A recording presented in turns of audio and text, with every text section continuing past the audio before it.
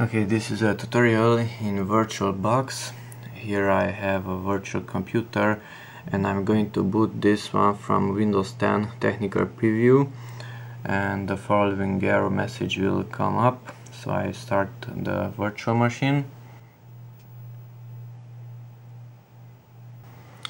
and this is the error message: recovery, your PC or device needs to be repaired, the digital signature for the file could not be verified and it's winload.exe. Okay, so how to fix this problem? Let's close this virtual machine, power it off. Let's check the date. It says 2016. So we're currently in 2014 October and the day is off. So let's click change date and time. Change date and time again.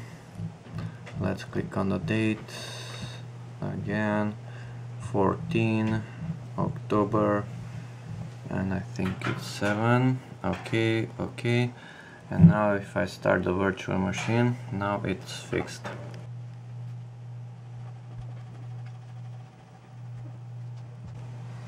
Okay, and now setup has started and the error message is not displayed anymore. And that's it. Check the time and it's fixed. Thanks for watching. Bye bye.